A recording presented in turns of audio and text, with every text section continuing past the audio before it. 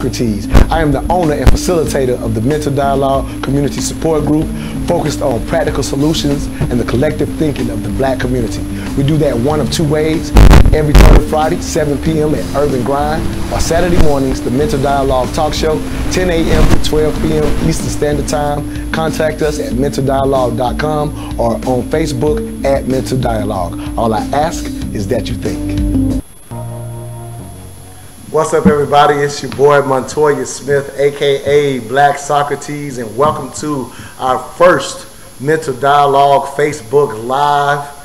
I'm so glad to be doing this. Most of y'all that are longtime followers, y'all know typically we would be at Urban Grind right now supporting Cassandra, but obviously we are doing our social distancing right now, and so we were bringing it to you live instead of live in 3D at Urban Grind, a Black-owned coffee shop in Midtown here in Atlanta. I have two special guests with me as we're again pulling off our first Mental Dialogue Facebook Live show. I have Shadon Reynolds to my right, as well as Latrice Ross to my left. So I'm so glad to have both of these queens for our first Mental Dialogue Live show. Again, we will be doing the Mental Dialogue Live experience. And so instead of just doing the regular talk show as you just saw in the commercial, again, a talk show every Saturday morning, 10 a.m. to 12 p.m., and the live experience every third Friday. But instead of just doing a talk show, I wanted to bring a few aspects to get this thing kicked off as we get people in on the Facebook Live with us. Hopefully y'all are getting in. Make sure y'all are sharing it. So we are in for a treat with this Mental Dialogue Live experience. If you're a first-time listener, let me tell you this: we are the best in the world at doing hard conversations on race, sex, and gender. But before we kick off our conversation, we've been letting people vote all day on what our conversation would be. So again, if you are a follower, then you saw that earlier, and we got a lot of votes on what our topic will be. Before I reveal our topic of discussion this evening, I wanted to do a little movie trivia like we do when we're at the live experience, right? You know, at the live experience, we always have an icebreaker.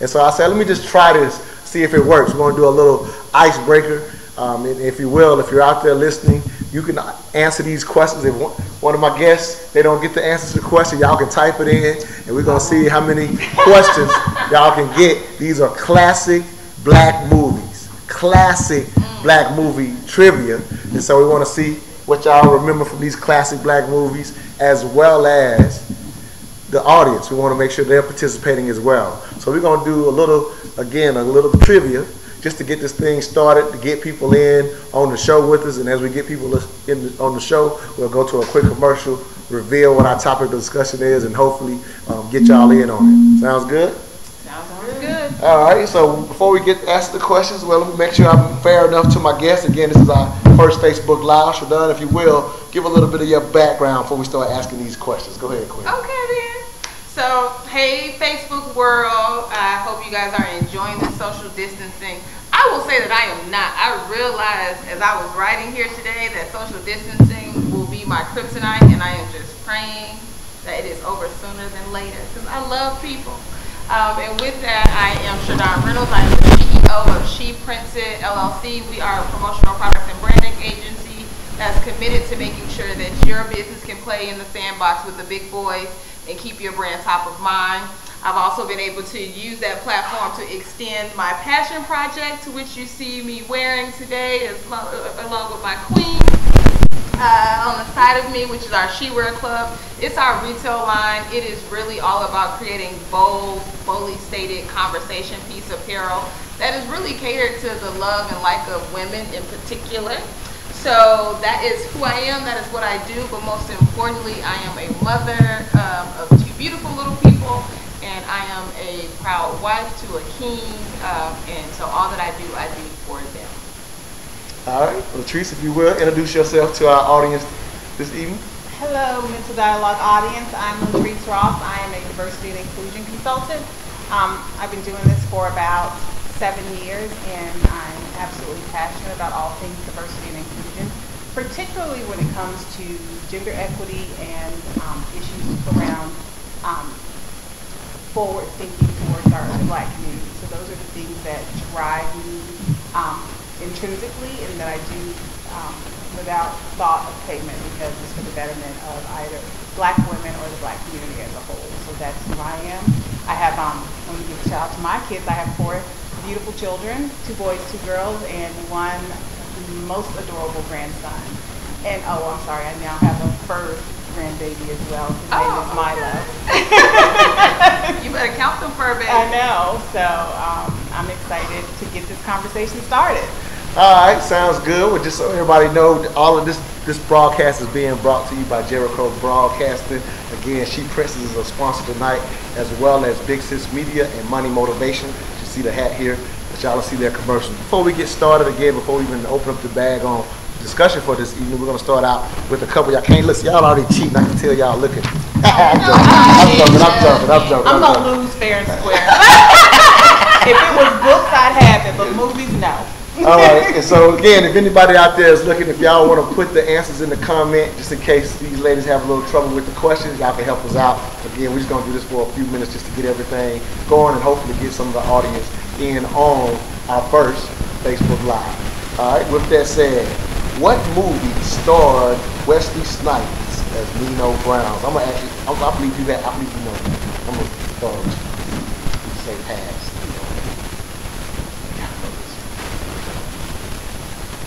Pass.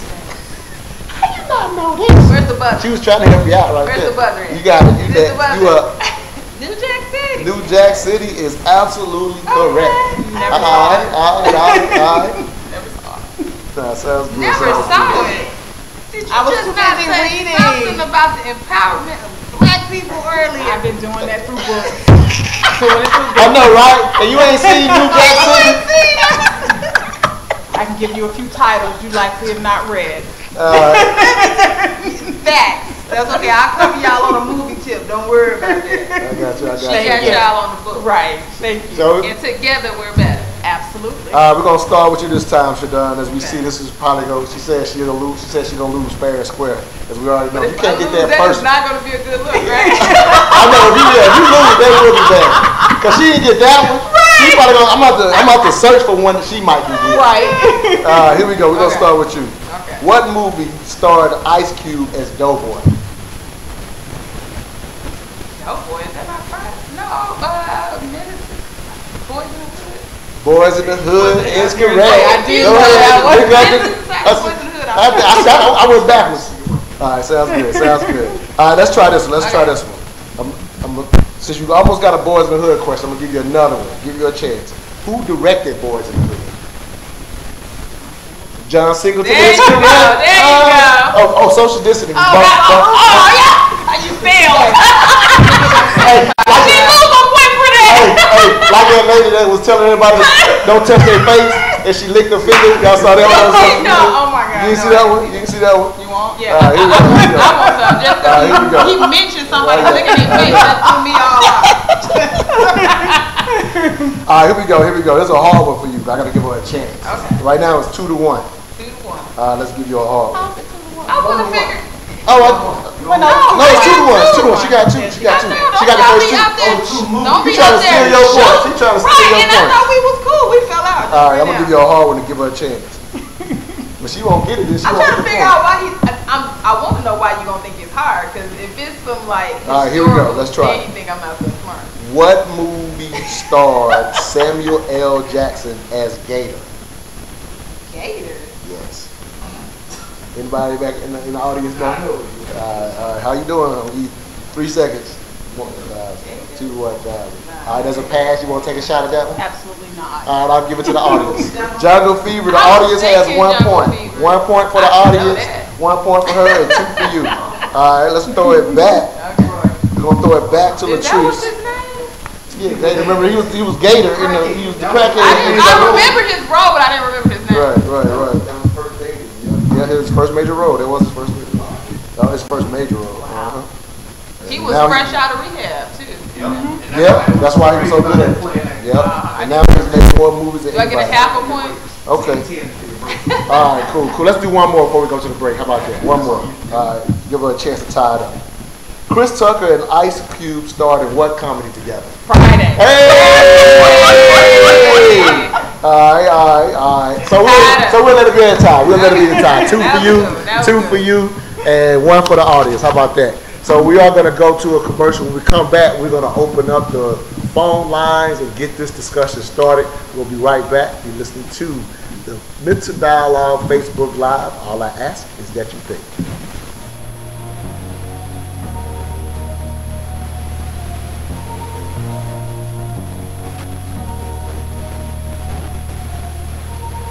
All my life, been grinding all my life. Sacrifice, hustle paid the price.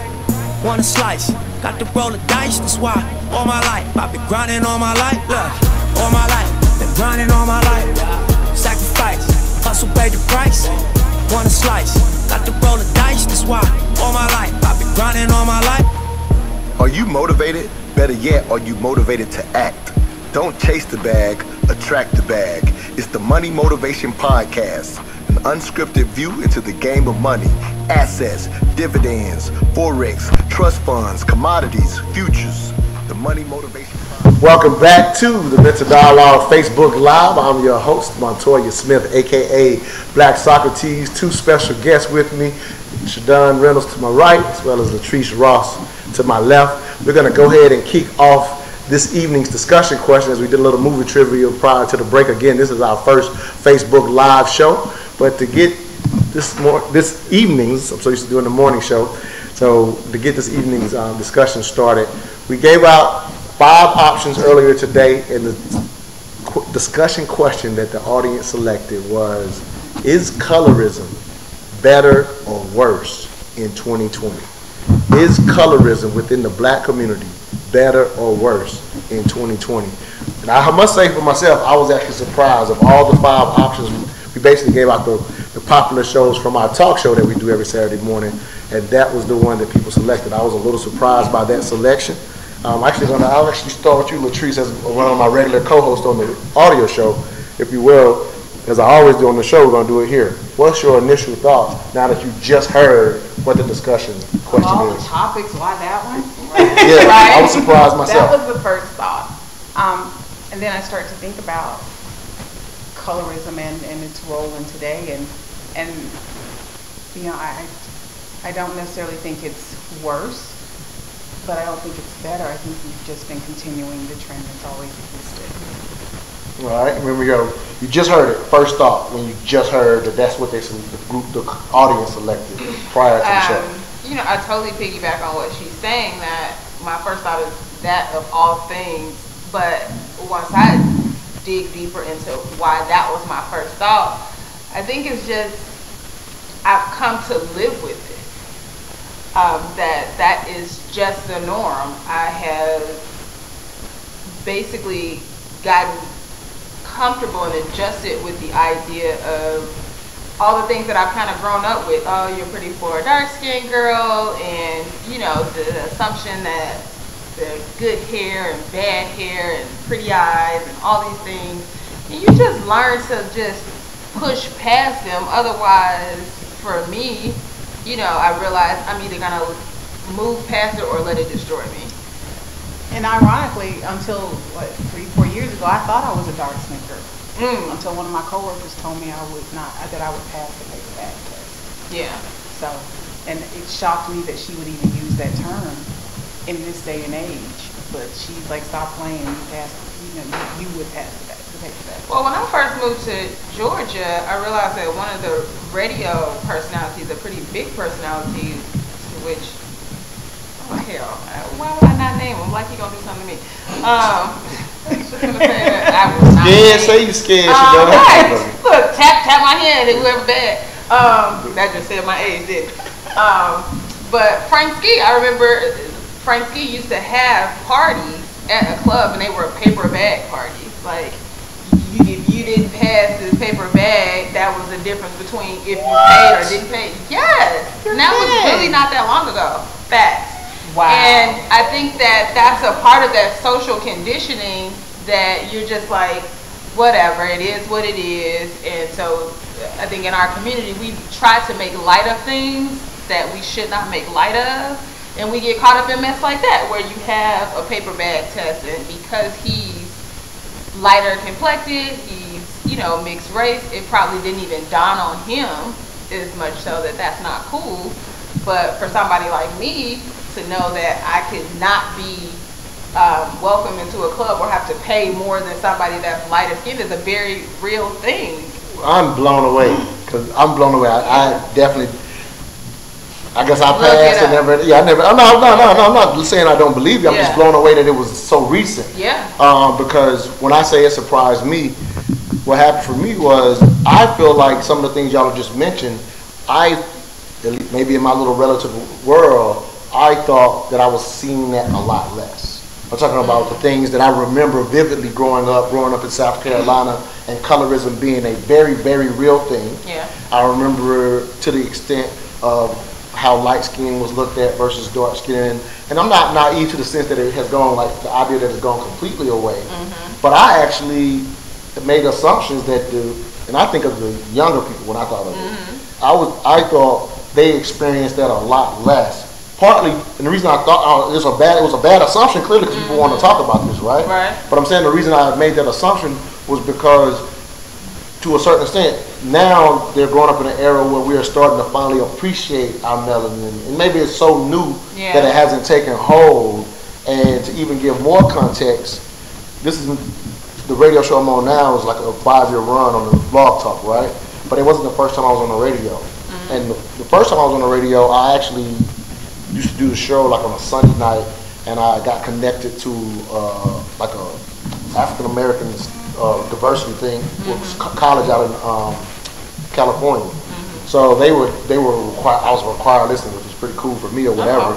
But one time I asked them, I want y'all to pick the topics. They were just whatever we were doing, they would listen to whatever they had talk about it in their class on Monday. But I asked them to pick a topic, and this has been a number of years ago. And they were picking their own topics. This is the same topic that came to fruition that they wanted to do. And I've never forgotten that. I never forgot. And I was like, is this their experience? And I thought it had changed. And when I say I thought it had changed, I can vividly remember the term red bone, which I don't think you hear as much now.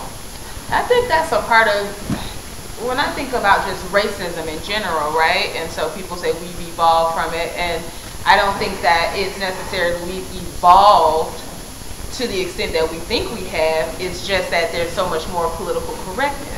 And I think the same thing is happening with colorism. So you may not hear red bone, but then there's other terms that are still being used, or the conversation is being redirected in a way, because even when I think about commercials and things like that, like they're trying to celebrate blacks a little bit more, but it's still the light-skinned woman with the curly hair. And even when they're celebrating the idea that we are natural now, it's still celebrating natural curl patterns, and all the products are showing how you can go wet and wavy and, you know, all this stuff. And that's just not reality for, I won't say all, because hair is different across the board, but that's not the association of hair and natural hair with black women, darker complected women. And that's what I was going to say, is that it may not be spoken about, like, you know, hearing the term red bone, but you see it manifested itself in the movies and the commercials, even in the types of jobs that people get, or the promotional opportunities that come about in the corporate space. Because there's definitely a different perception about a dark-skinned woman versus a lighter-skinned woman. And even how it was brought up to me in the corporate setting that I was light-skinned, my colleague was telling me that when I would open a lunch and learn, that I was very enthusiastic, and she said, well, you can get away with that because you're light-skinned. And I was like, what are you talking about? I'm not light-skinned. And she gave me an example that, she was excited because she had figured out code. She was a computer programmer, and she figured out code, and she was sort of celebrating with her coworker. And when she walked away, her supervisor walked up and wanted to know why was she upset. And she took it as, here I am, this darker skinned woman.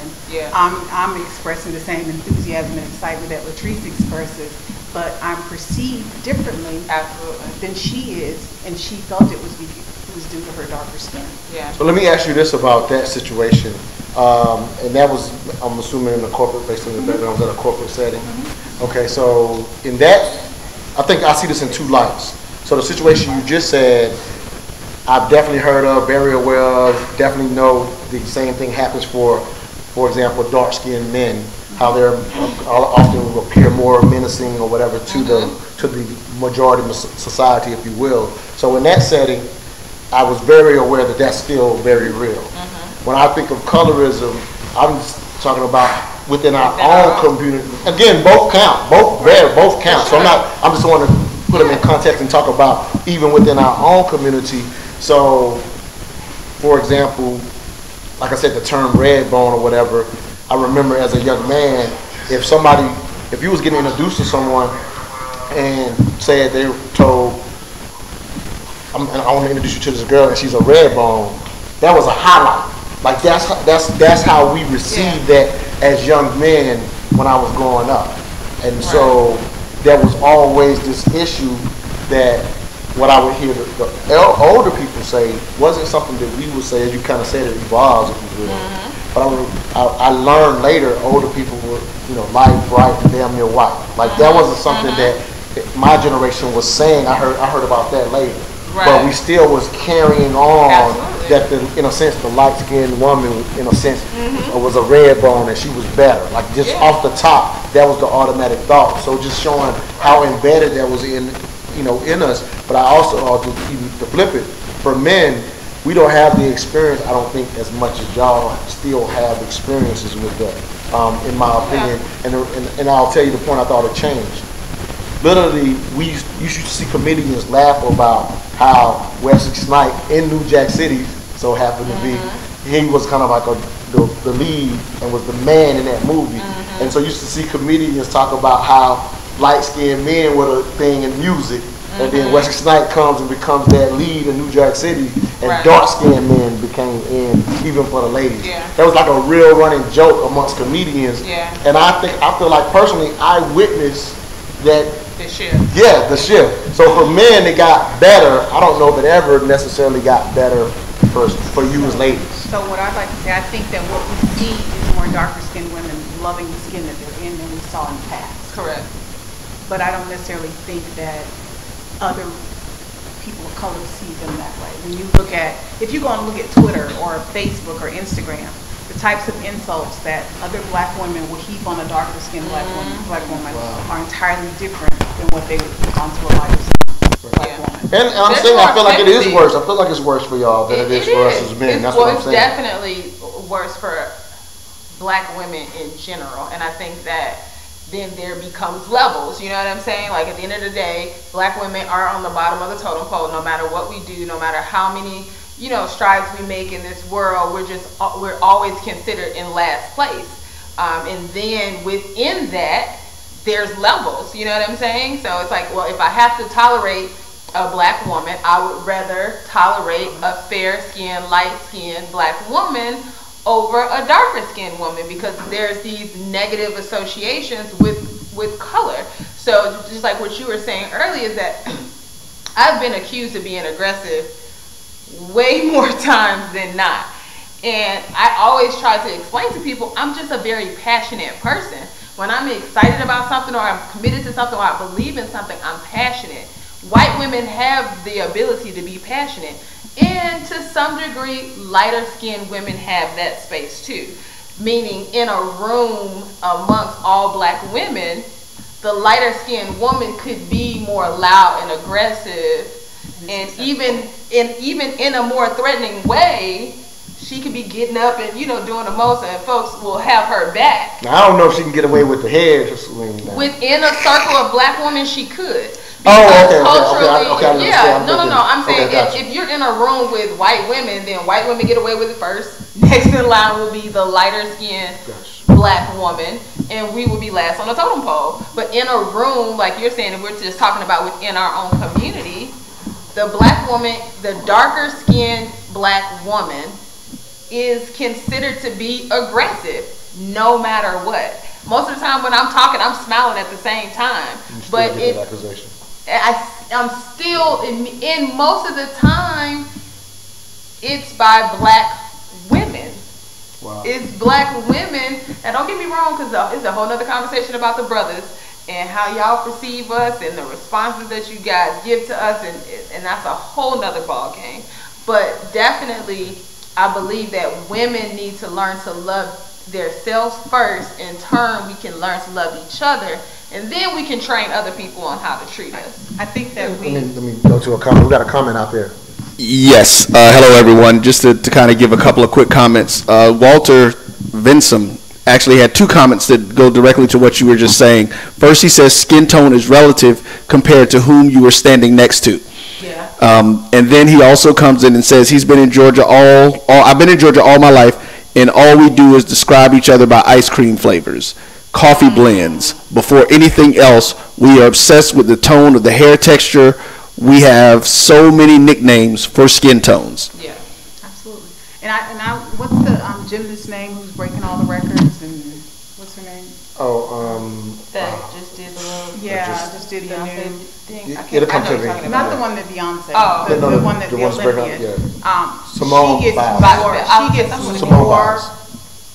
insults from black women about her hair and her skin than anyone else. Yes. And she's a world-class athlete Absolutely. who continues to break records.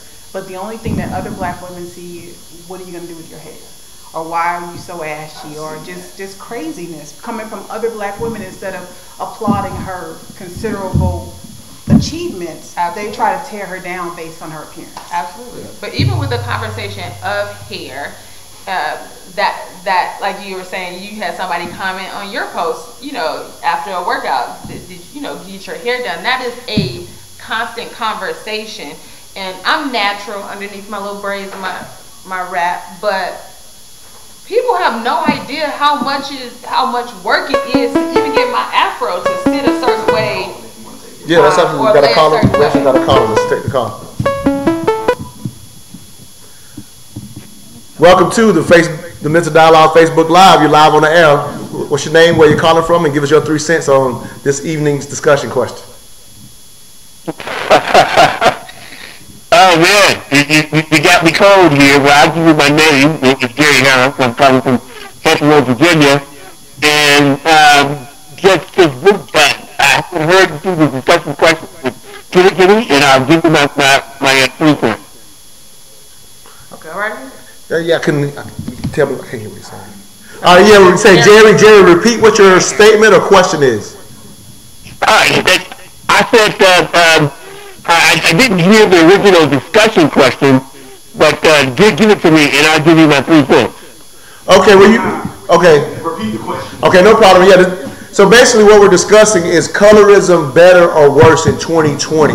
What do you think? Colorism within the African American community, do you think it's better or worse in 2020? Well, I think we are becoming even more broad spectrum when it comes to color. There's a lot more interracial marriages happening now than in the past. So therefore, our hues are becoming even broader in the spectrum and such. And I think, however, our acceptance of this new wave of hues is pretty good. It's pretty substantial. When we look at the broad range of actors who again fall into this new hue range, The Rock, Halle Berry, Beyonce, on and on and on. There's this new range of new hues, which is widely accepted. So I think, and if you look at TV, they are really amplifying colorism. Almost every family on TV these days is of an interracial makeup, and their offspring and kids show that colorism. I think we're becoming, because of TV, because of celebrity status, because of our neighborhoods are changing as well. I don't think colorism is as much today as it was in the past. I respect that, Jerry. Yeah, I respect that. We're actually about to go up against the break, so Jerry, but thank you for that 3 cents. The one thing I'll say to you, just to give you, we always like to challenge you anytime you call the Mental Dialogue show. So the one challenge, I will say that when you name the actors and actresses, we're we're still fighting to find dark-skinned actors and actresses. They're still fighting for their space. So when we have this conversation about colorism within our own community, we don't name out a lot. Viola Davis, she spoke to this quite often. So there's the darker skinned women are still fighting for their space, even in Hollywood. Just throwing it out to you before we go to break. Thanks for your 3 cents this evening. Okay, my pleasure. I appreciate you. So with that said, if you want to get in like Jerry just did, make sure you give us a call. After break. Yeah, I'm just giving the number out there. Going to break. After break, still call during break. Give me the number after break. Okay. All right. You throw me off when you do that. Sorry. Yeah, that's a big thought. Go to break. Oh, sorry. Excuse me. Listening to the Mental Dialogue Facebook Live. We're about to go to break. Big Sis Media Group is a full-service design agency with tools available to help clients communicate with audiences through visual and digital media. So what exactly does that mean? You need graphic design? Call Big Sis Media. You need web design? Call Big Sis Media. You need audio or video production? Call Big Sis Media. You need a branded strategy for your business? Call Big Sis Media. Damn, they do everything, don't they? Nope, even better. They're professionals. Whatever service you need, they do a consultation, send over a contract with a deadline, and meet that deadline. A true one-stop shop for all your digital and media needs, all at an affordable price. What's their website and phone number? BigSisMediaGroup.com 404-465-4348. Again, that's BigSisMediaGroup.com. Call them at 404-465-4348. Welcome back to the Mental Dialogue Facebook Live, our first Facebook Live. I have guests with me, Shadon Reynolds, as well as Latrice Ross. I'm Montoya Smith, a.k.a. Black Socrates. This evening's discussion question, is colorism better or worse in 2020? So we've been pulling that back. We just had a caller get in. If you want to get in with us, please give us a call at 678-383-7623 and get in on this evening's discussion. As I was just mentioning, if y'all want to give any thoughts to what Jerry had to say, I was just throwing out that when he named them, he still was naming what's pretty typical. And so again, I don't. It's fair for him to feel like it's not different. I mean, that it's better, as he said. Right. But I was just questioning how easily and readily available he was able to name those type of actresses. Because in my opinion, if it was better, we really would be able to name more than a Viola Davis, or, to, if you will. Go ahead. For sure, and I think that's my exact point, is that in order for us to feel like we're doing better, we will throw somebody in the front and say, look at this shiny black object that we've accepted. And that's the Beyoncés of the world. Now, don't get me wrong, I love a Beyonce. I'm not hating on where she's gone to. But then I think about in that group, in my personal opinion, you little beehivers, take your little stinger somewhere else. But I felt like Kelly was just as good of a singer, if not better. But just as pretty, I'll say that. And she's definitely beautiful. But was it acceptable because she didn't have as light of skin and the blondish color hair and all that stuff? We actually got a caller, so let's go live to the caller. Hi, yes. So I am an Atlanta native, and I just wanted to say that I am very much in agreement to this topic. Okay, I am a brown skin girl myself, and I find that a lot of black girls today, they tend to, even with like the social media age, want to lighten their skin through filters and always take pictures on like Instagram and Snapchat and have the light skin filter because for whatever reason they just feel like they're prettier with the enhancement of some type of highlight, even like with the makeup. So I agree. A lot of women today in our culture who are especially on like a higher level of entertainment, it seems as though they can only make it so far as a brown skin or dark skin.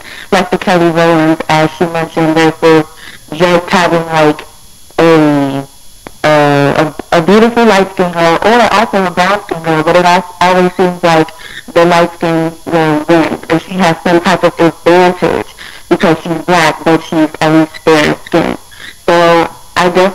see that the playing field is level or equal for anybody as far as being a bounty though, because even though you're black, you still have to work 10 times harder just because of the color of your skin. And I just find that completely unfair, especially in today's era. And that also goes with like the Crown Hair Act that had to be passed in California recently. Like, it makes no sense as to why a whole law had to be passed for our natural hair to work in the workplace. Now, strong points. What's your name, Queen? What do I mean about the Crown Hair Act thing, though? No, I was. What's her name? She didn't hear. Yeah, I was just saying, what was your name? I missed your name. I wanted to speak to some of what you said, but I just wanted to call you by your name.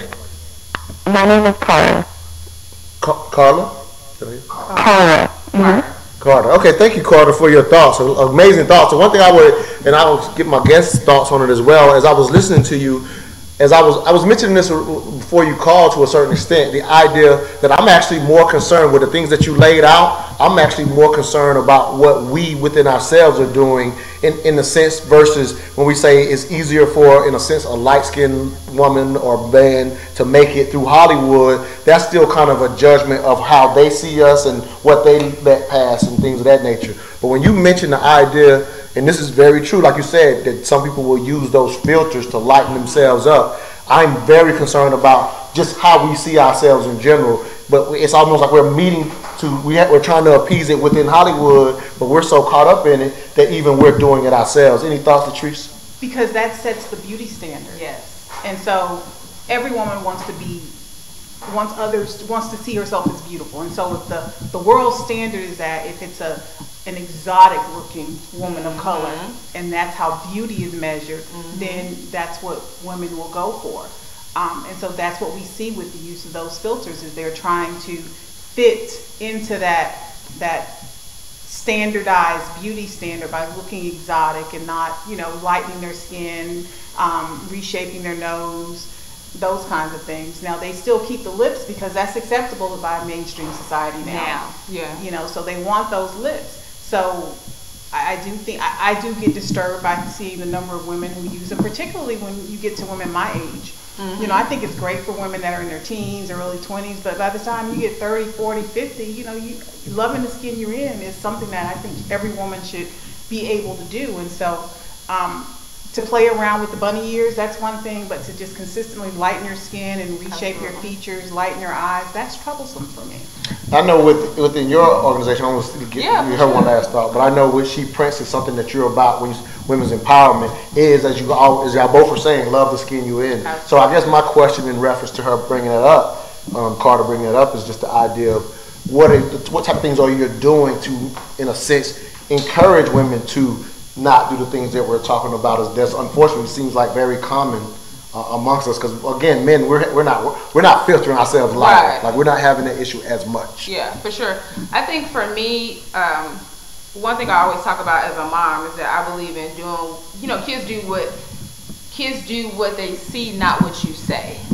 And I think that carries into adulthood, right? So I'm even concerned as teenagers and younger people just even introducing them to those filters, because then they think that's beauty. So for me, what I focus mostly on is just being the best me that I can be. Outwardly proud, say it loud, I'm black and I'm proud, unapologetically, and not being concerned that, these people want to do business with me because I talk about being a proud black woman, or that I'm pushing aggressively to achieve what my goals are. I no longer care that people think that me being assertive about my business is me being an angry black woman or aggressive, because what I know is that we talk about a lot of stuff, but if we can't see it, if I can't see that in someone, then how do I believe that I can be it?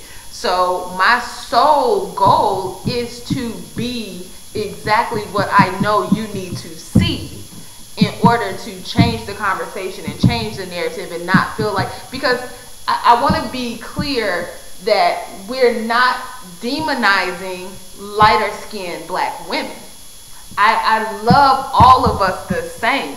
I just want us to all love each other. Makes a lot of sense. Carter, thank you for Carter still on the line? Okay, I was trying to get back there. Yeah, what's up? We got another comment on Facebook. So there's another question that has been asked, and this is to the panel. It says, what are the panel's personal preferences and pressures they face in dating and love in regards to colorism, if any? It's a good question. Well, I'm married, and the irony in that is there was definitely a time, because I was a dark-skinned woman, and because not just because I was a dark-skinned woman, but my mother celebrated being dark-skinned since I was a little girl. Like, I remember being excited about the summer so I can get darker, because my mother is darker than I am. So I always was like, I'm looking for nighttime black. I don't want to see him when the lights turn off. Like, all of these things. But my husband is the complete opposite. My husband But you ended up with. But I ended up with happily. My husband is mixed race. My children are all fair-skinned children, and I love the family that I've created.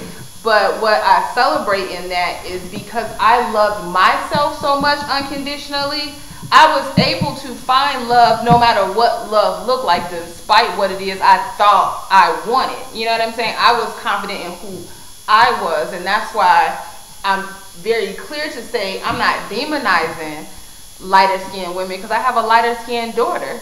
But what I will say is some of the trauma that I kind of experienced internally was when we had our son first, and when we were expecting with my daughter, I wanted a chocolate baby real bad now, don't get me wrong.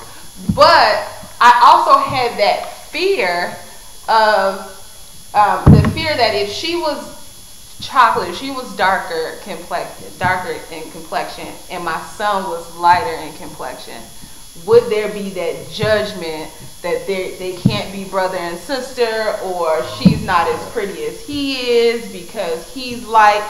So I had that fear, as much as I wanted my little chocolate baby that was a reflection of me and what I love and what I look like, and I also didn't want to be such an obvious difference from my family. I also did not want that for my child. I didn't want her to have to experience it, so it was like a sad relief when she was light, because I didn't want her to have to go through that, oh, why don't you look like your brother? Oh, why, you know, all these things. But there's a separate difference. The family. There's a difference in how darker skinned girls are treated versus darker skinned boys. Absolutely. There is a very distinctive difference in how they're viewed or perceived in the world. As far as the question is concerned with me and color, it's more the intellect that draws me. So it's never been about the color of a person's skin, but the words that come out of your mouth and how you use those words. That's been more important to me. So you ain't never had this issue then?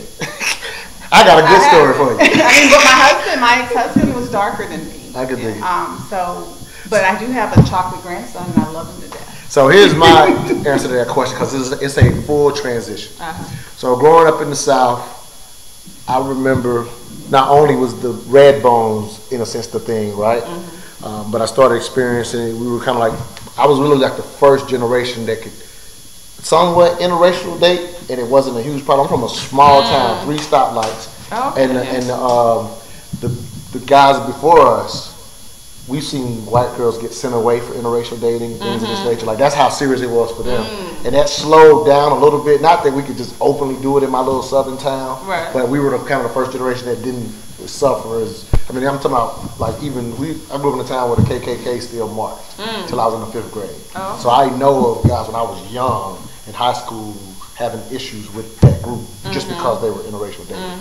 We luckily didn't have to go through that, if you will.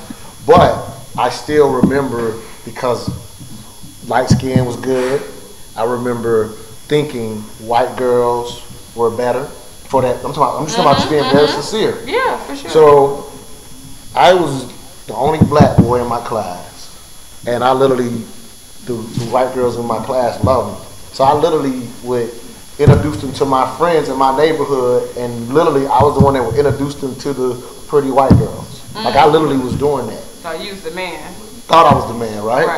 So the man we wanted to fight. this is I'm just being very sincere because this is a great question. Yeah, for sure. So I mean, I don't tell the whole. I'll shorten it up. But by the time I get to high school, I was over it because this was happening for me in middle school or whatever. And so a lot of my friends still were trying to, in a sense, date white girls or whatever. By the time I was in high school, because I had already dabbled in it as a middle schooler, I was kind of over it. Just being very honest.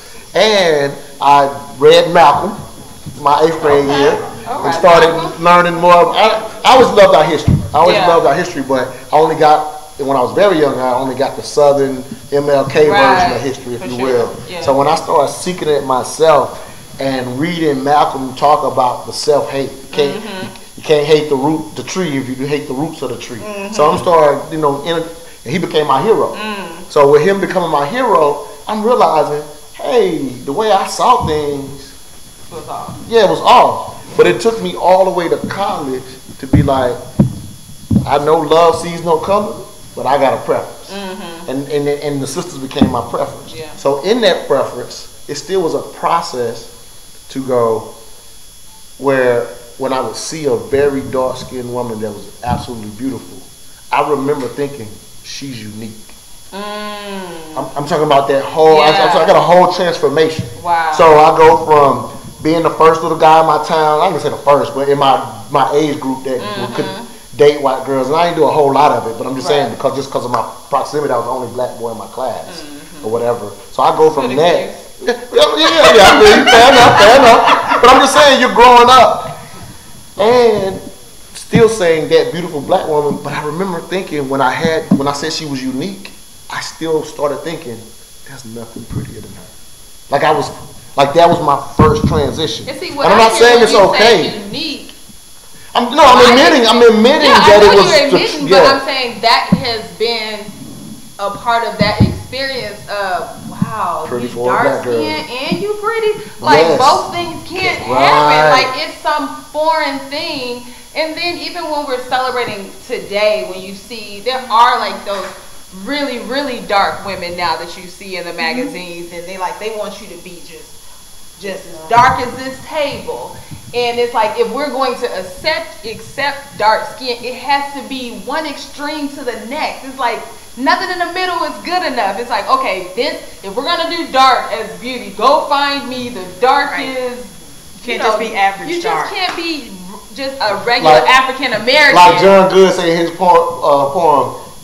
That even the devil be like, damn you dark as hell. They want that kind of black. Damn you dark as hell. Absolutely.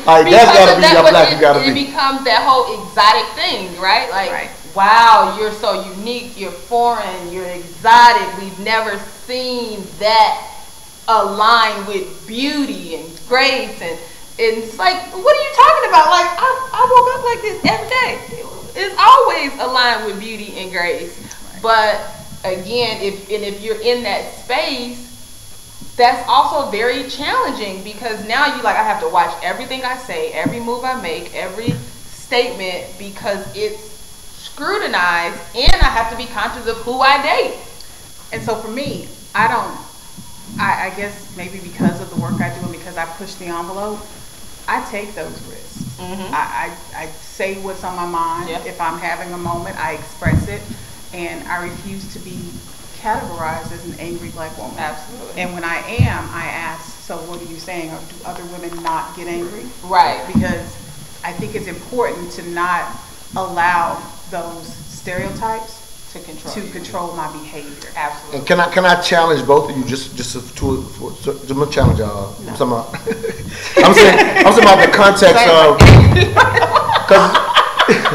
because the angry black thing, to me, I'm really wanting to develop this, at least in my opinion, the conversation within ourselves. I'm talking about, whereas for the most part, I understand it can happen to a certain extent, but for the most part, the angry black woman is such a thing that can be kind of put on all of our sisters that I don't think we have that context happen as much within ourselves. So I think that's your perception as a man. Okay, so that's your perception as a man. That's not reality. And at the end of the day, the biggest debates and arguments that I have with others and the people who define me as aggressive and angry in most cases are black men and then black women. So it's it is definitely a thing. It's not a thing for you as a man. I don't think we're doing it based on whether you're light or black, though. Yes. I'm just telling you as a male perspective. I don't think that's why we're doing it. I'm just throwing it out. I think unconsciously it does happen. Absolutely. Based on color. For sure. I'm just what you think. I just wondering. Oh, okay. I'm sorry. I mean, I understand what the sisters are saying as a man because I do agree with you. I don't think that we and you know, Montoya, you know me, I like to use this term. We as mature black men do a little bit less limiting or of that specifics and saying, oh, you're just an angry black woman because you're darker than this sister and she has that. I think it is with mature men, it is we try to look at it from the sense, no, you know, because there are some, and I'm not going to say this, sometimes there is a difference between being aggressive / angry / assertive. Because I love a confident woman. Mm-hmm. I'm like, I need a woman that can be like, because I know I can get bullheaded. Roy, stop. You need to pay attention to what you're doing, you know. So there's not a problem. I don't think mature men have a problem with aggressive women. It's when you aggressive and rude. That's the thing I was trying to get at. Let me say this real quick. So when I was talking about like that transition of where I got to loving all hues, and I love dark women like that. I went from the young man I told you I was to now where I absolutely love. I mean, I'll date any. I want a black woman, but as long as she's in any of those flavors, if you will, right? So my pushback is this. I think what y'all are experiencing are men that are more on the transition of how we love and appreciate or don't as black women. So let me tell you, what I'm trying to give y'all, I'm trying to give you a male perspective. I'm saying the male. Sometimes I'm just getting. I get what you're saying. Let me finish. At least let me finish. Trying to give us the perspective that I think what you're thinking that white people are doing to black people. No, this is not this. No, this is the opposite. You're not right now. I'm telling you, as men, I'm giving you our perspective as men. So this is not your perspective as a man. Right. So what I'm sharing with you, again, it's not about whether I'm right. I'm just asking you to hear. We hear you. That I'm just telling you that when y'all are hearing black men call you angry, and I'm not saying they don't. They absolutely do it. I get tired of them too. Like you said, mature men versus immature. I'll just ask if you put your headphones back on. So Roy, all I'm simply saying is when he says the immature men, I'm just telling you that I think they're more transitioning out of their full appreciation or lack of appreciation for black women in general. So while you're having black men say that you're angry or accuse you of that, and I know that it happens, I'm just telling you what I find if we go amongst men, I used to, when I was in college, I used to check men who would talk bad about black women and would date any kind of white woman. We'd be like you, I'm talking about let's call it what it is, like a big fat ugly woman. That's who we will be with and have nothing but shit to talk about black women. So I'm giving that example to those that are men that are calling you angry still have their own inner issues with black women that has nothing to do with colorism. I don't think. So let me challenge you from a diversity and inclusion perspective and go back to unconscious bias. Mm-hmm. I think many of those men react unconsciously in those situations without thinking that they are reacting that way. Yes. So I think that we're missing that. A lot of times people react because our brain is thinking for us and we react quicker than the brain reacts for us quicker than we can control that reaction. And so while, yes, when you're being consciously aware of that, perhaps not, but in those instances where there is an emotional conversation going on or someone's being passionate about a particular topic or something of that nature, I honestly believe that unconscious bias kicks in you have those expressions of angry black woman coming from mature men, but it's coming from that unconscious bias. Well, you can say what I'm saying, angry black woman based on your hue. That's the part. No, but that's what I'm saying. Their reaction is more visceral towards a darker skinned woman versus a lighter skinned woman. So I want to, since we were in this part of the conversation as well, I want to ask a question to the two sisters, especially based on what you just said. Just say it. I am. Do you think that there are times, and not even just times, but there are some women who literally are just angry black women though? But you gotta. No, hold on. No, I'm gonna do this. I don't want to. That's a whole different topic. Okay, I won't get into it. That's a whole. I do want to read the comment that somebody made from one of the guests there. So that's a whole. We'll have that discussion offline. Yeah. I'll answer that. That's a whole different. Here's one of the comments that actually I think kind of goes into what you all are saying. Darkness in black men equates masculinity, and darkness in black women equates masculinity. Aggressive is considered a masculine trait.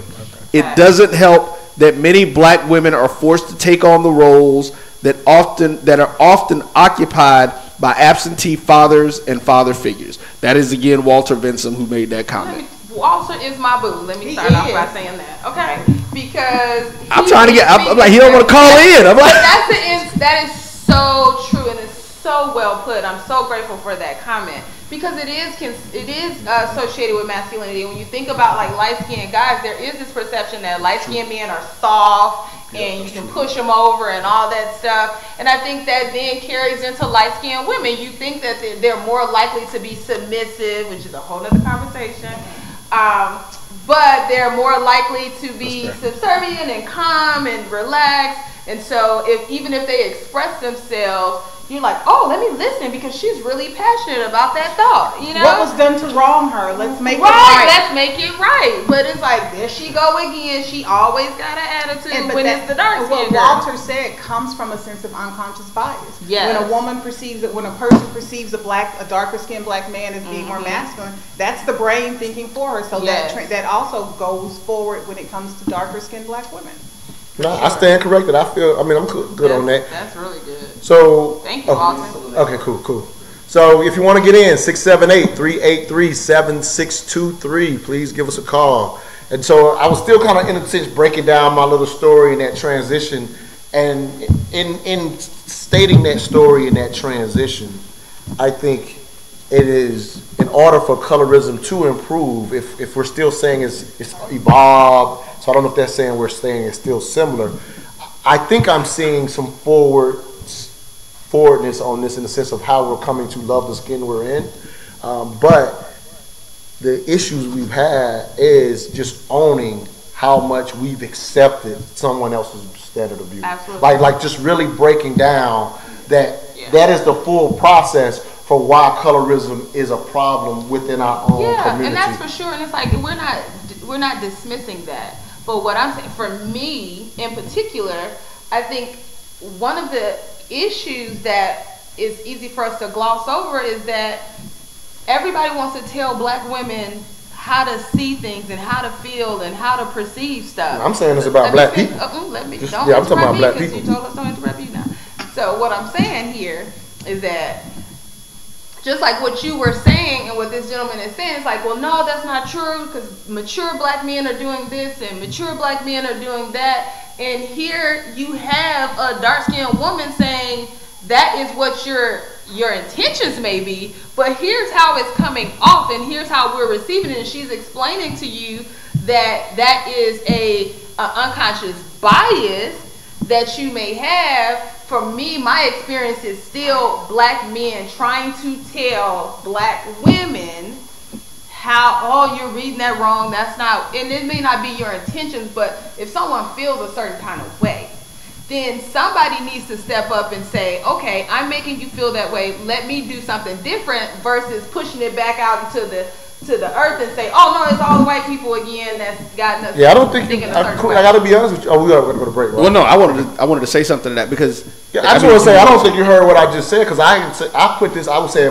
my experience in talking about us as black people having the standard of beauty for us as black people as being that. So I wasn't even addressing what you just talked about. I was addressing that us as black people. I was wanting to move the conversation, and if we're going to improve colorism, not about black women, I'm saying as black people, we have to deal with the idea that we have that we as a community have white as a standard. That was my own story. So I was just telling my own story. I wasn't saying talking about that anymore. Right, it's not about you specifically though. My point is that we have to understand, or let me speak as an individual. As an individual, African American woman, dark complexion, my experience has been more than not of men assuming that I am aggressive when I'm just being passionate, that, you know, or having that standoff, being afraid to approach me or say certain things to me because there's this perception. And what I'm saying is that just hear us when we say, this is how we feel, this is how it comes off, versus saying, I hear you, but. Because to me, but means, and nobody's talking about you specifically, Montoya. Don't be so quick to defend and just hear it. So is my point. So let me ask, and I guess actually make a comment about that, because that's also the flip side of that.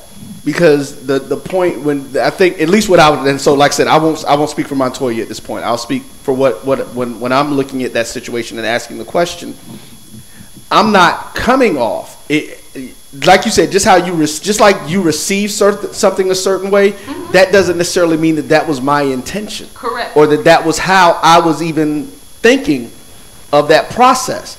So I know, and it's interesting because this reminded me of a conversation that Montoya and I had a few weeks ago about, the thing is that we've got to get to a point, and this is always, he knows this is my thing about communicating. Mm-hmm. We've got to get to a point where we communicate, not to respond, but to understand each other.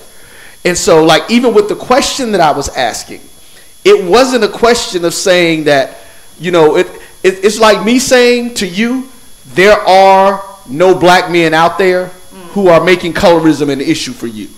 That would be the most asinine comment for me to ever make. For sure. Excuse me. In my entire, in the whole system of what we were doing.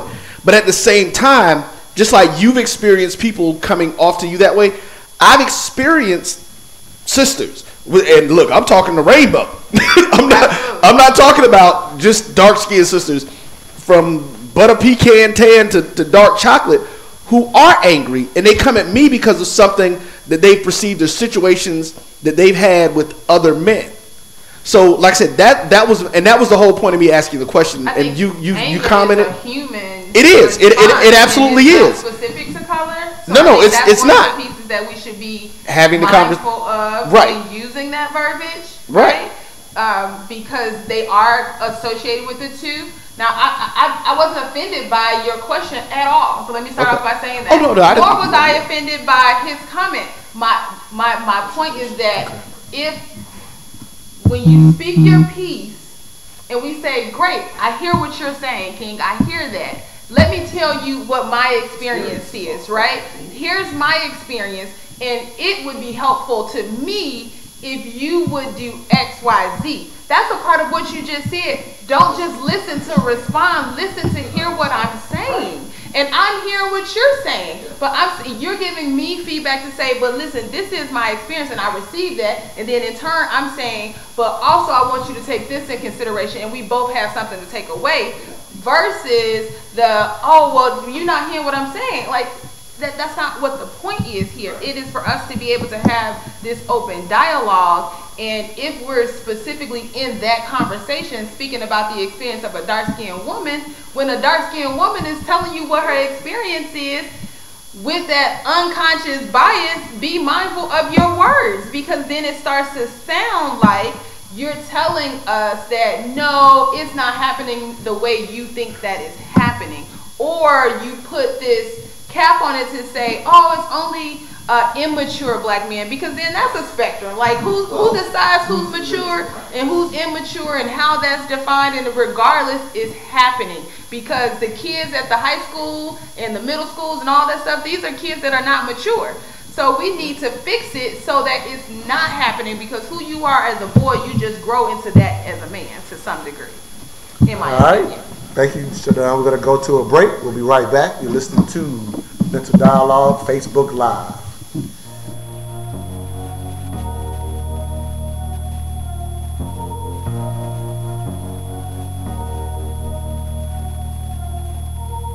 All my life, been grinding all my life. Sacrifice, hustle, pay the price. Want a slice, got to roll the dice. That's why all my life, I've been grinding all my life. Look, all my life, been grinding all my life. Sacrifice, hustle, pay the price. Want a slice, got to roll the dice. That's why all my life, I've been grinding all my life. Are you motivated? Better yet, are you motivated to act? Don't chase the bag, attract the bag. It's the Money Motivation Podcast. an unscripted view into the game of money, assets, dividends, forex, trust funds, commodities, futures. The Money Motivation Podcast.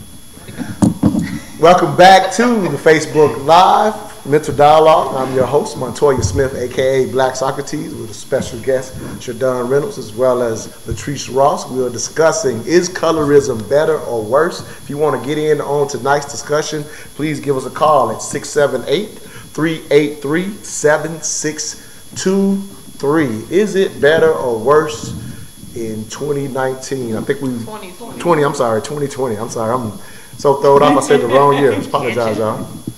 But with that said, in this discussion, again, if we're saying, I think you said earlier that it's evolved. Is that fair? That we've just evolved, not that it was necessarily better. No, I'm talking about in the very beginning of the. No, I didn't say that we've evolved. I feel like we've just we've learned to tolerate it. Okay, gotcha. Okay, Yeah. so we tolerated it. So yeah, tolerated it. For you, was it better or worse at this point, in your opinion, in 2020? To be, in all honesty, I think it's worse simply because of the communication mechanisms that we have now in place that we didn't have in the past. We now have Instagram and Twitter and Facebook and Snapchat and all of these means of insulting people globally, whereas before you could only insult locally. So I think that because of the communication methods that we have, it's actually worse as a result. Yeah, that's scary to me. I remember I've talked about this on the regular show from time to time. It's probably been over a decade ago. But if you remember, for example, the Board of Education, one of the key things they used in the 1956 Board of Education versus Topeka when they integrated the schools, one of the key things that they talked about during that case was the dog test that was used. Again, it was just kind of brought in as a separate thing, and how a lot of the African American kids were picking white over black, right? And so almost a decade ago, somebody revisited that test just to kind of see, and the results were improved, but not by much. And so I've never forgot seeing that study, because it let me know how early the things that we're talking about right now, how early it is seeping into our children. And so, like, I think people can give their individual experiences of how they were experiencing it, but the idea of how we get past it is to own how soon that standard of beauty is being shown to our children. I agree with you, and so one of the examples I have is when my grandson was born, we were at IHOP with him, and he was still in the little carrier, and the waitress walks up and says, "Oh, he's a cute little chocolate baby." And my response was, "So would he be cute if he were lighter?" And she was a little flustered about that, but as a grandmother, I don't want, I'm very protective of and so when she said that, I became, that protective mode kicked in, and he's cute regardless of what his skin tone is, because he's my grandchild. And I had to let her know that I didn't find that to be a compliment, or if it was a compliment, it was a backhanded compliment, and I didn't like it. And I think that's one of the things that we have to start doing, is when someone says, "Oh, she's so cute for a little black girl or a dark-skinned girl," correct them, let them know that she's cute for a girl. Absolutely. She's just cute. She's just cute. Absolutely. And I think that to that point, what you're saying is that you try to adjust or redirect the conversation, fix the problem at the root, at the start of it, but then that becomes, "Oh, she's so aggressive, I was just trying to give her a compliment." And so we end up back in this cycle of, I'm just trying to correct you, to say that this is not okay to define beauty in this way, and you're saying, and you're perceiving me as being aggressive or angry, when that's not the point. And see, I honestly don't buy into that. So how she perceived me to be, it didn't really matter, because I probably was aggressive, because she was talking about my grandchild. But I wanted her to understand, and to your point, we begin to perpetuate those values about our self-worth and our beauty at that young age. When we have people walk up and they tell our children at 3, 4, 5, and 6, they're cute for a dark-skinned girl. And so, or they're cute for a dark-skinned boy. We need to correct that. No, my child is cute, period. I don't need the, other adjectives to describe what makes him cute. Go ahead, Latrice, actually, to that, I have a question to that. And this is, again, you made a great point. The fact that we have so many ways to communicate in today's society, and our communication skills have gotten worse in all of those things. So let's go back to the point of the young lady that you were just talking about. Because when I'm listening to it, I'm trying to recognize if I'm hearing two different things, and that's what I wanted to ask you. Okay. So what I thought, because I get what you're saying about being upset about it, if she would have said, oh, he's cute for a, did she say he's cute for a chocolate baby, or did she say, oh, he's a cute little chocolate baby? She said he was cute for a little chocolate. She said he's cute. He's a cute little chocolate baby. Okay. So and so here's the question. I think he knows where I'm going. This is like, for me, that, and like you said, how you perceive it, we get it. And I probably would have been like, well, my apologies. I didn't mean that in a negative way. But chocolate was more of a descriptor.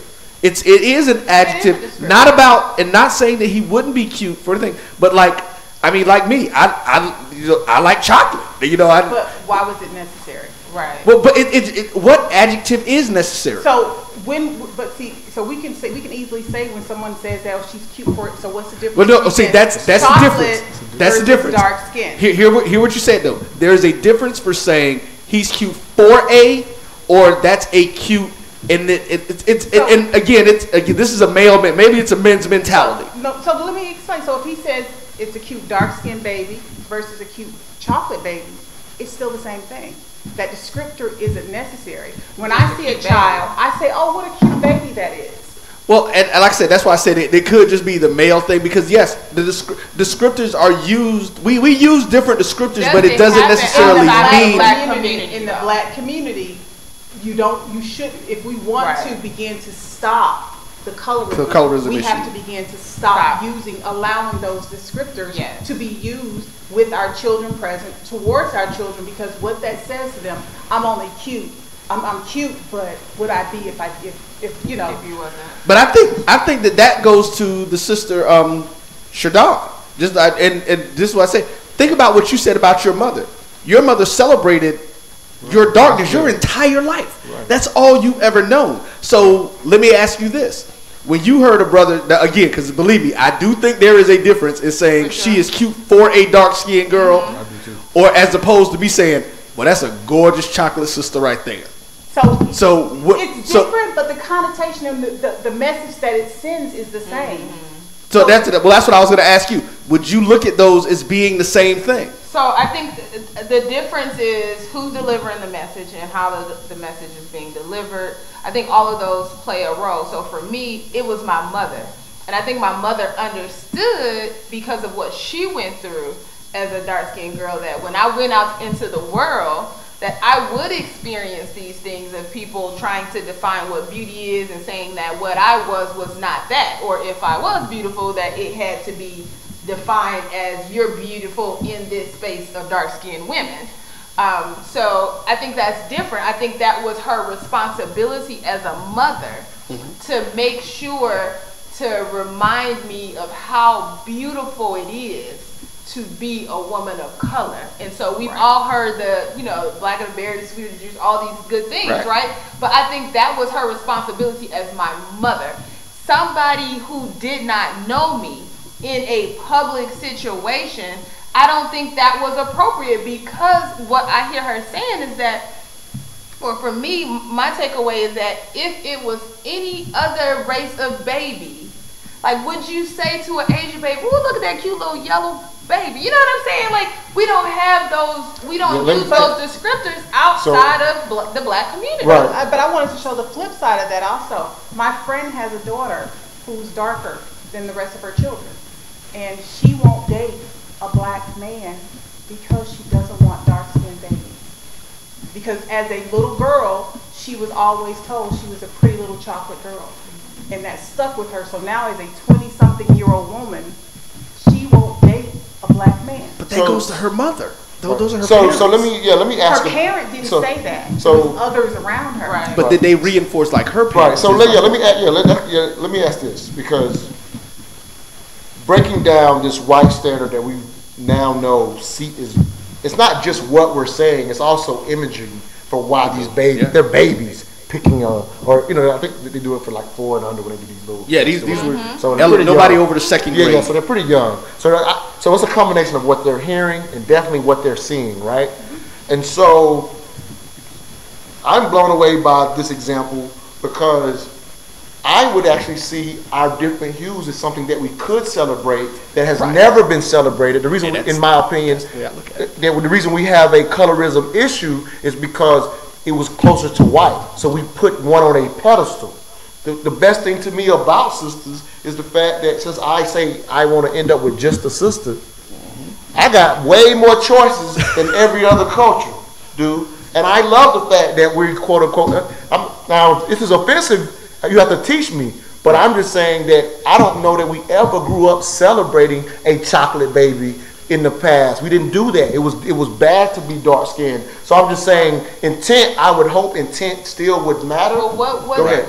Intent still matters, it does, but what she's saying, what I'm hearing and what I believe is that just celebrate the baby for being a cute baby. Period. It doesn't. You don't have to describe it as a chocolate baby. When we were younger, I remember I had all type of experiences because my children were really, really fair skinned, and so I had an older black woman ask my husband, who I was asked if I was the nanny, and to that point, that's another thing that my people say to me, and they think it's funny. Yeah.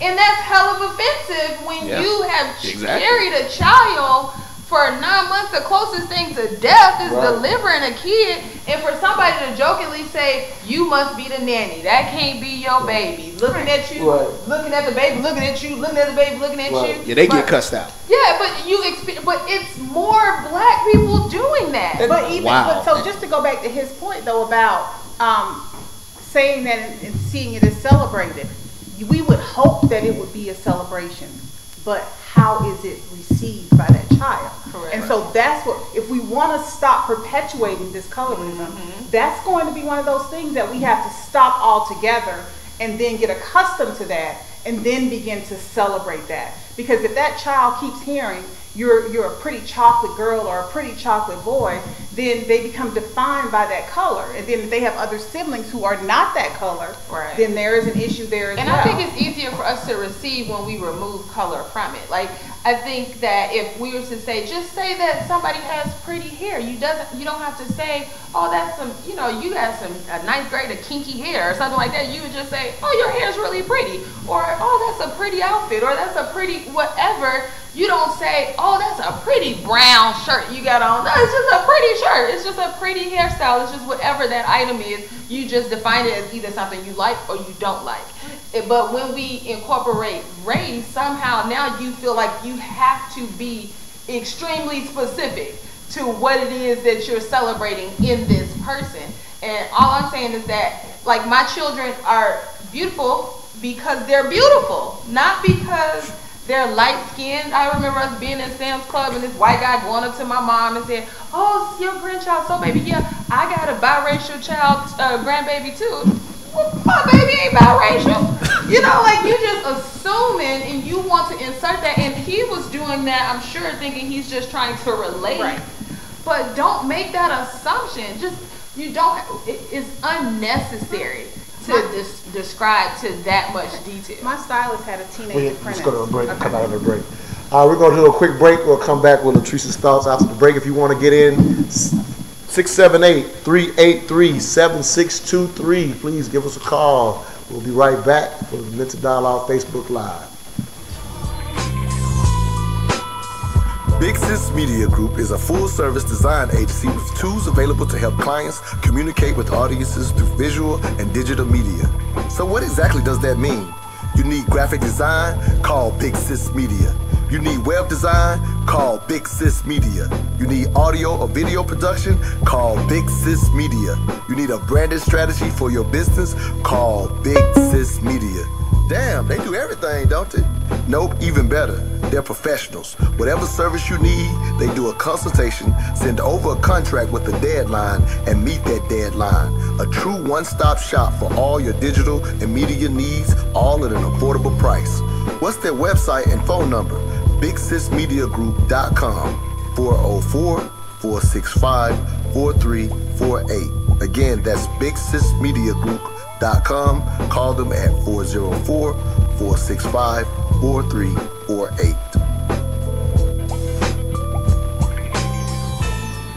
Welcome back to the Mental Dialogue Facebook Live. I'm your host, Montoya Smith, aka Black Socrates. This evening's discussion question: is colorism better or worse in 2020? A special guest, Shadon Reynolds, as well as Latrice Ross. Latrice, you will give us some thoughts before the break. Go ahead with the I queen. was going to say how we see it coming up in the next generation. My hairstylist had an apprentice helping me. She was in a high school hairstyling program or whatever you call it. And when she began to wash my hair, it curled up, and she wanted to know what I was mixed with. And this was from a 17-year-old. Yeah. And so we see how that is continuing. My hair can only be that way because I'm mixed, and I'm not. Yeah, that's such a good point, because when you mentioned earlier that you don't hear people calling them red bones anymore, but now the conversation is, what are you mixed with? It's automatically assumed that if you're a certain complexion, you must be mixed with something. There's no way that you have these pretty eyes or this good hair, your hair curled, all of that. You have to, there's no way just pure black made that. And that is, I think, the replacement of red bone and, you know, all these things. It's like, well, where are you from? Yeah, I'll say even past that, just something I've been thinking about even when I said it earlier. And I'm glad, in a sense, hip-hop is slightly, I think they've moved past this one little term. But again, I know I keep pushing it back to our standard, unfortunately, has been whiteness. You know what I mean? That's just been our standard for what looked good, what didn't. And because of that standard, I just want us to wake up to the fact that we're still playing to that more than we realize. Even in everything that y'all are talking about, you must be mixed with something. But even hip hop went through this period. I tested it. There was when I was younger and growing up with hip hop, when you talked about foreign, you were talking about a foreign car. But there was a small period where you don't hear it as much right now, which is good. But there was a small period where you started hearing the rappers talk about foreign. And it was like, I got me a foreign, and it was someone exotic, other than a black woman. Mm-hmm. Like it was clear, you know what I mean. So we wasn't necessarily. Then that meant you was more, you know what I mean. You got more props for chasing a foreign. And so for me, that was aggravating because it was like we still don't see the beauty in our own. But I think that again, I think we should celebrate everything. But I do feel like we get in this space where we like to jump on a bandwagon.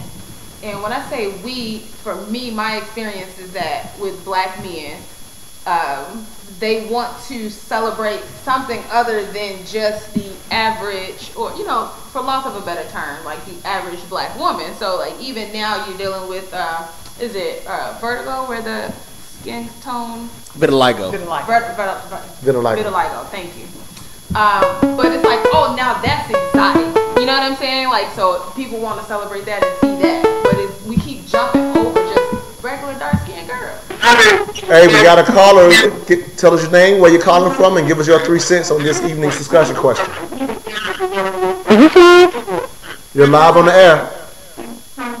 Okay, can't hear well. Let me get away from my speaker. You have it in the background. Yeah, you have to turn it off in the background in order for us to hear you live on the air. Yep, turn it off in the background. So we can hear you.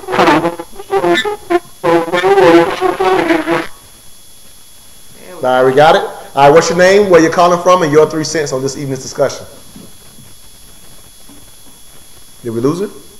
I think she muted her phone instead of muting her computer. Right. All right, Oh, she hung up. Oh, she hung up. Okay. All right, we lost the caller. Call back in, 678-383-7623. Make sure you do not have the broadcast in the background. We won't be able to hear you. Go ahead. But does that, you know what I'm saying? Like, it's No, I know exactly what you're saying. So like you said, the foreign piece is like, okay, well, if I'm going to do a dark-skinned woman, let me get, you know, someone from island, or like it's just like the regular African American woman is still not good enough, so to speak. I wanted to bring something up because I think everybody's touching on it, but you actually got deeper into the direct point, Montoya, a little while ago. The reality that we have to realize, like, I'll be 50 this year.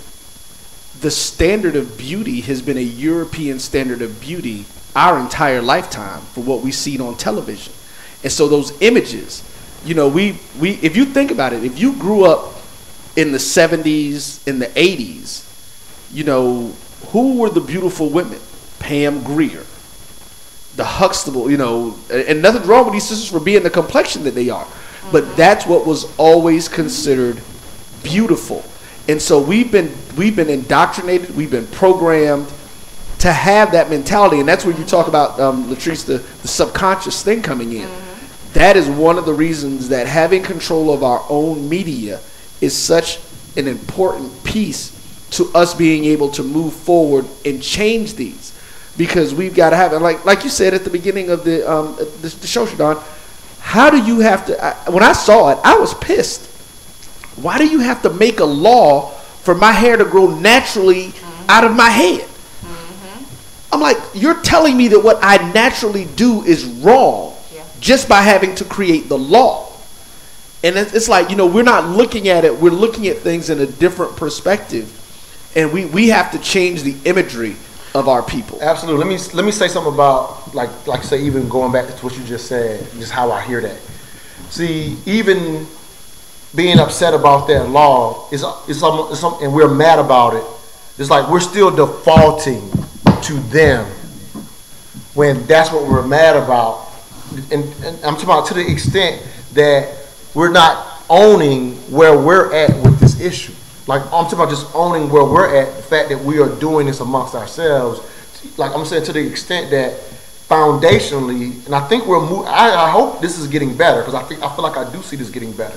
Just the way that we're celebrating ourselves is getting better, but not better to the extent that we're not still doing these things to one another, just within ourselves. I'm talking about what they do aside, just completely aside. I'm just talking about just within ourselves, to the extent that even giving my example of what my transition was.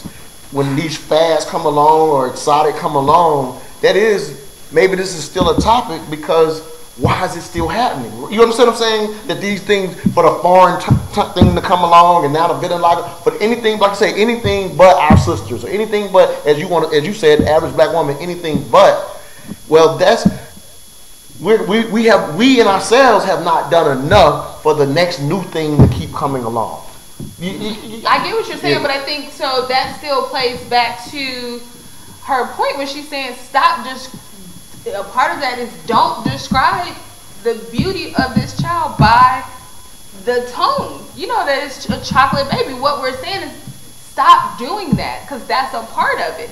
If you were simply just constantly telling this child how amazingly beautiful they were, or how smart they are, and all these things constantly, then the outside world won't be able to tell them anything, because they will believe that wholeheartedly. And what I think is, like you said, unconsciously we're still playing into that, and we think that we're doing it in love, but we're saying that's not what the outcome is, even if that was your intentions, because you have reminded that child that you are that despite being chocolate or dark skin. Yeah, I haven't made I'm not definitely not saying to not do that. I was just saying that there's other things in addition to that when we know they're reaching it there early, like the media stuff, ensuring that we're getting them books and things of that nature, that we have to do that, and that's still not getting done enough. I think that this next generation of babies that are growing up will have a different experience. Yes. Because you have more books being published that celebrate just being a black child. Yes. You have more parents who are now more culturally aware of their African roots, and they're incorporating that into the way that they raise their children. So the way that you and I were raised was completely different. My mother actually raised me to not be ghetto, to not be loud, to not behave certain ways because I wouldn't be accepted by mainstream society. I mean, that's how my mother raised me. And so we are seeing people now that are unapologetically black. Absolutely. And I think that as this group of people, as this generation of young men and women have children and they raise them to be unapologetically black, regardless of the hue of their skin, then you're going to get a different, you're going to start seeing different outcomes when it comes to colorism and things of that nature, because you're just of African descent, if you will, and your color doesn't matter because you weren't raised to be a handsome chocolate boy or a pretty chocolate girl. You were just raised to be a pretty girl of African descent or a pretty boy of African descent, and none of those other descriptors matter. And I think that we'll see a difference in the next generation and beyond. I think part of that too. I'm sorry, we almost at the end, so I was just going to wrap it up. I was going to say what I also, as being a mom of that next generation, is that the other piece that I think we don't put as much attention just into that physical piece, period. Like when my conversation with my children is, I'm constantly, the last thing I tell my daughter is that she's pretty.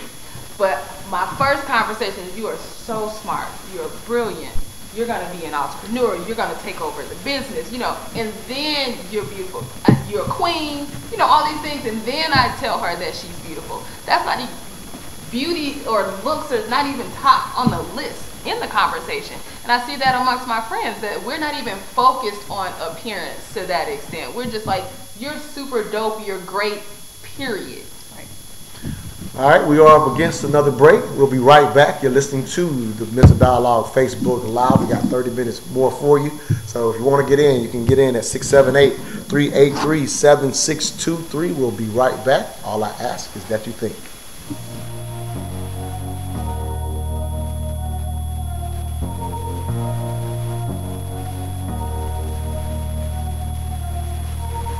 All my life, been grinding all my life, sacrifice. Hustle paid the price, want a slice, got to roll the dice, that's why all my life, I've been grinding all my life, look, all my life, been grinding all my life, sacrifice, hustle paid the price, want a slice, got to roll the dice, that's why all my life, I've been grinding all my life. Are you motivated? Better yet, are you motivated to act? Don't chase the bag, attract the bag. It's the Money Motivation Podcast, an unscripted view into the game of money, assets, dividends, forex, trust funds, commodities, futures. The Money Motivation Podcast. Big Sis Media Group is a full-service design agency with tools available to help clients communicate with audiences through visual and digital media. So what exactly does that mean? You need graphic design? Call Big Sis Media. You need web design? Call Big Sis Media. You need audio or video production? Call Big Sis Media. You need a branded strategy for your business? Call Big Sis Media. Damn, they do everything, don't they? Nope, even better. They're professionals. Whatever service you need, they do a consultation, send over a contract with a deadline, and meet that deadline. A true one-stop shop for all your digital and media needs, all at an affordable price. What's their website and phone number? BigSisMediaGroup.com 404-465-4348. Again, that's BigSisMediaGroup.com. Call them at 404-465-4348.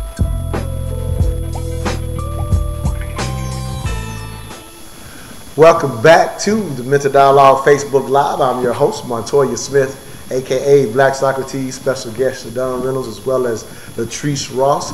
Thank all of you for tuning in to our first Facebook Live, trying to give y'all something to do on this Friday, as everybody has a little cabin fever, I feel, from everything that's going on. But we've been having a lively discussion on, is colorism better or worse in 2019? 2020. I keep saying 2019. I'm going to tell you, I'm going to go ahead and just call myself out. We did this show last year, and I'm still saying it from when we did. Because all the shows options that everybody had, if you didn't get a chance to vote, it came from shows that you can listen to every Saturday. So speaking of tomorrow morning, let me throw that out real quick. 10 a.m. to 12 p.m. first hour, Maryland Oduini is coming on for all of you who have your children at home and need some tips on homeschooling. She is a unschool and homeschool expert, so we'll have her on the first hour. The second hour will be open call. So that's on Blog Talk. You can go to my Facebook page. If you're on Facebook, we'll also be playing it live there. So tune in for that tomorrow morning. But back to this evening's discussion. We're going to just do one more segment for all those out there listening. If you want to get some comments in, if you want to read some of the comments as well, please do that. We'll get some of the comments from those on Facebook. If you want to get in on the phone call, you got 15 minutes left. 678-383-7623 to get on the call. But is it better or worse in 2019? All of these sound like great advice for how to improve it. I'll tell you, as you say, I think it'll be better for the next generation than someone who works in an after-school program, and I actually work at an international school. And I will tell you that I'm still saddened by some of the things I see at the international school when it comes to our youth, specifically our African-American youth. Now, this school is a mix of all kind of different, they study maybe 4 to 5 different languages. And so it's pretty cool to see our kids speaking all these different languages, right?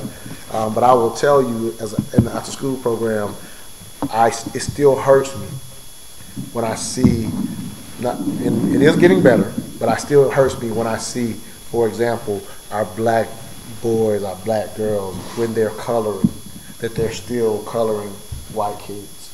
I definitely see some don't, but I hate that still, it's rarer to see them color themselves. Yeah. I remember years ago, before I was at this particular, before I even got to the international school, I remember, and I literally still have this picture up one of my students gave me, and it was an Indian girl. She had, whatever, they give you stuff because they like you or whatever. So she gives me a picture, and the fact that it was brown skin was eye-opening to me. Because I'm sitting here going, her at this young age, she understands that she's brown skinned. And I just remember thinking about the other kids who are black, who didn't see themselves. That's the only way she knew to cover herself. And I'm sitting here going, some of my own black children. Like, again, that's how early the things that turn into the things that we've been talking about earlier. It starts so early, and it's just really, unfortunately, black is seen as a bad thing. It's just the fact that black is bad is how we end up doing colorism in our own community. Outside the states, and I want to hear y'all thoughts on this, like it's even worse, unfortunately, in places outside of the United States. For sure. So all our examples have been our own and our own relative circle. When I did this show, I remember playing cuts for something that still happens pretty bad in Brazil, where they literally are encouraging their girls and their boys, specifically the girls. Again, it's harder for y'all than it is for men when it comes to colorism, but encouraging them to marry out in order to get the black out over generations. Like this is still a very real thing in Brazil and some other countries in South America, but specifically in Brazil, they literally still encourage, maybe not all, I don't never want to put all on anybody, right? But it is still a big part of the culture to marry out. And I remember on that cut, the darker sisters there were saying how they're trying to get away from that themselves, but how much heartache it has brought them because the older generation is still pushing marry out to lighten your babies. Yeah, but also bleaching and all of these things it's a world issue for sure. But to the point, even with kids, I remember in high school, I would say, I didn't originally want children when I was younger, but I would always say if I was to have a daughter that I would only buy her black dolls. And I remember getting so much aggressive pushback, not just from my peers, but from the adults. And they're like, well, why would you do that? And that's racist. And I would say, well, but white people buy their children white dolls. And that's what they play with all day, and that's the definition of beauty. And so, but if I say I only want my child to have black dolls, then now I'm the problem. And it's crazy because to this day, I am very intentional about, and anybody who knows me knows, don't bring my baby a white doll. Oh, I agree. And it is not about the white doll or having issue with white people. It's for her to see beauty in something that looks like her and the people that are around her all day long. But that's what happens. The little girls, you give them that Barbie was forever white.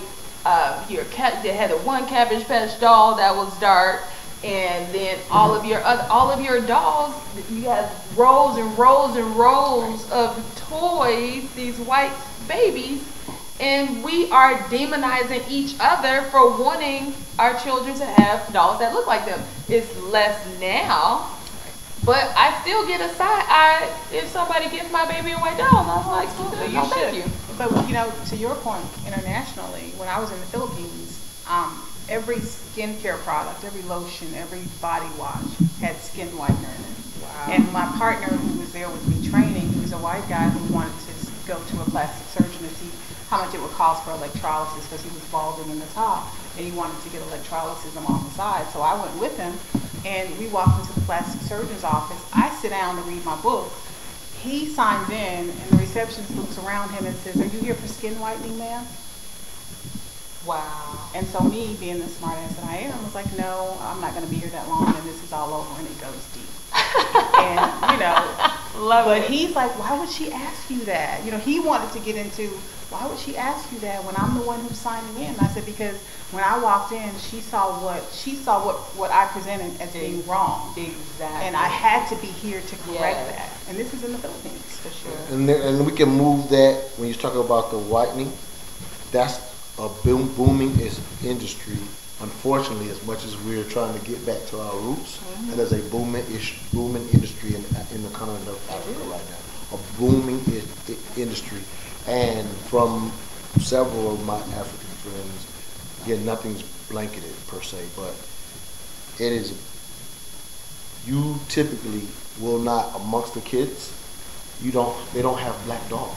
So as much as you're saying, and the saddest thing that I'm hearing you discuss that is the idea of even having to defend it, right? Right. Like that's just, again, to me, this just speaks to the psychological, how embedded it is. And another thing that crossed my mind is how tired we should be of black first, or when they do a black Barbie, because they will do a black Barbie and a black Ken, and it'll be celebrated to a certain extent. Now, some of us are tired of it being celebrated. I'm not saying all of us are there, but I'm just pointing out even the need to celebrate it still keeps showing how deep-seated this is. And then even if we were to go, as much as I've never taken a trip to the continent of Africa. I got different countries I would like to travel to, Ghana in particular, or Kenya in particular.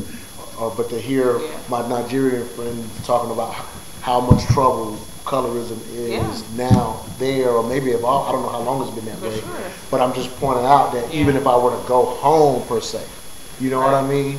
To know how deep it goes. And I guess as I'm talking about it, I guess that's why this was the topic today. Yeah. Is that we know that it's bigger than it is. Yeah. And I'm just saying, I'm a little afraid that it's not getting better exponentially fast enough for me to still experience those youth coming through my program who are kindergartners. Absolutely. Because they're still exposed to mainstream media that defines what beauty is. Right. And even if it's not, like with the whitening or bleaching and things like that, but like we were saying earlier, the filters. All of the filters make you lighter. I remember the first time I went through filters and I was like, who is this woman? Oh, wow. It made me so light. And because initially I'm thinking, oh, these are they were, in the very beginning to me, they were marketed more as like a photographer would smooth out your skin. Not to lighten you, but just to smooth it out, right? And so, but I'm going through it and they're just getting lighter and lighter and lighter. And it's like, this is not me. Or I see somebody else that I've taken a picture with and they use the filter and I look mixed and I'm like, who is this? Oh, wow. Because they chose to put a filter on the picture, and it's just, but that's the start of it, again, for the kids, because they're all on social media. And every filter, even if it has bunny ears, it lightens you up first. What? Just putting, just using the thing, that's why I don't use these things, so I'm just kind of learning. I just played around. But just using it does that. Absolutely. They all lighten you. none of them just smooth you out or even make you darker. Like, I would be down for a filter that made me a little more darker. You know, I'm totally down with that. Give me some full lips. Yeah. Nah, I can dig it. That will cause some problems. Which is a whole nother conversation. You know, even with the colorism piece, like, that's a part of the conversation, but another big piece for me, because my full lips were not celebrated at all. And I've always I've considered Botox, collagen, the whole nine. Yeah, but it's cool now. But I was in my late 20s before I even wore color lipstick. But see, I was made fun of because I wasn't darker, because of my features, and so because I was made fun of, I've always wanted to be darker. I've always wanted I've heard full some lips go through that. as a result of that. Yeah. Because I was picked on because I was called Pinocchio because my nose didn't spread. So. Well, with that said, thank y'all. I think it's been a lively discussion. Again, this is our first Facebook Live. Please give us some feedback on the Facebook page, whether we should try this again in the future.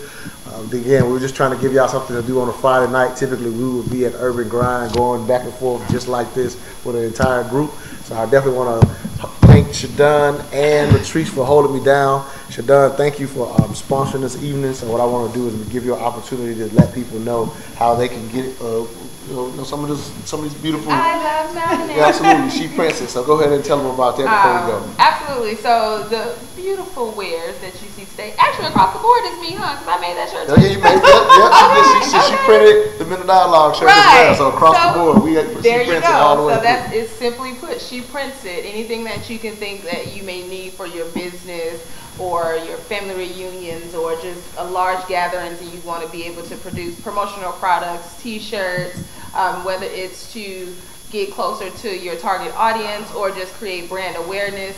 That's what we do at She Prints It. And like I said earlier, it affords me the ability to celebrate women in all of our power and our greatness. I love these conversations because She Wear Club, which is our retail line that includes the Dipped in Melanin, was created because a lot of what we go through is because we don't talk to each other.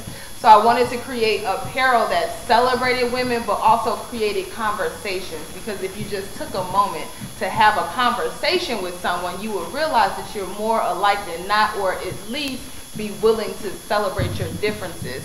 So I always tell people, if you don't want a stranger to stop you and ask you about your clothing or create conversation with you, then She Wear Club apparel is not for you, because it's totally about creating conversation and being a true fashion statement. So our websites are for customization, promotional products, and things of that nature is ShePrintsIt.com. If you're on ShePrintsIt.com and you say, I want some of that retail wear as well, you can just hit retail line and go to the She Wear Club, or you can visit www.shewear.club. Well, Latrice, anything you want to get out to the people? Or just check it? No, I think that we need to continue to have these conversations more and more frequently. We do this once a month, but I believe in any of my friends know that any opportunity I get, we have a diversity conversation. And I think it's the more we have these conversations and begin to get to the root cause of the issues within our community, then we can begin to develop solutions. Great segue. Every Saturday we have these conversations if you're not in Atlanta. So if you're outside of Atlanta, please join us in the morning, 10 a.m. to 12 p.m. Eastern Standard Time for the Mental Dialogue Talk Show. If you're in Atlanta, go find us on meetup.com, mental-dialogue. Go find us and you'll see us having these, hopefully when we stop social distancing, we'll have a live experience again. So again, give us some feedback on this. We'll hopefully tune in tomorrow, again, especially for all the parents. Please get these tips from a woman who is an expert at unschooling. You may not know that term. We'll tell y'all about it tomorrow, and homeschooling. Now, probably need some help out there. Y'all haven't torn your hair out. So thank y'all for tuning in. Appreciate y'all. Thank you, Jericho Broadcasting. Thank you, Money Motivation. Thank you, She Prints It. Thank you, Big Sis Media. We're out. All I ask is that you think. Toya Smith, aka Black Socrates. I am the owner and facilitator of the Mental Dialogue Community Support Group, focused on practical solutions and the collective thinking of the Black community. We do that one of two ways. Every third Friday, 7 p.m. at Urban Grind, or Saturday mornings, the Mental Dialogue Talk Show, 10 a.m. to 12 p.m. Eastern Standard Time. Contact us at mentaldialogue.com or on Facebook at Mental Dialogue. All I ask is that you think.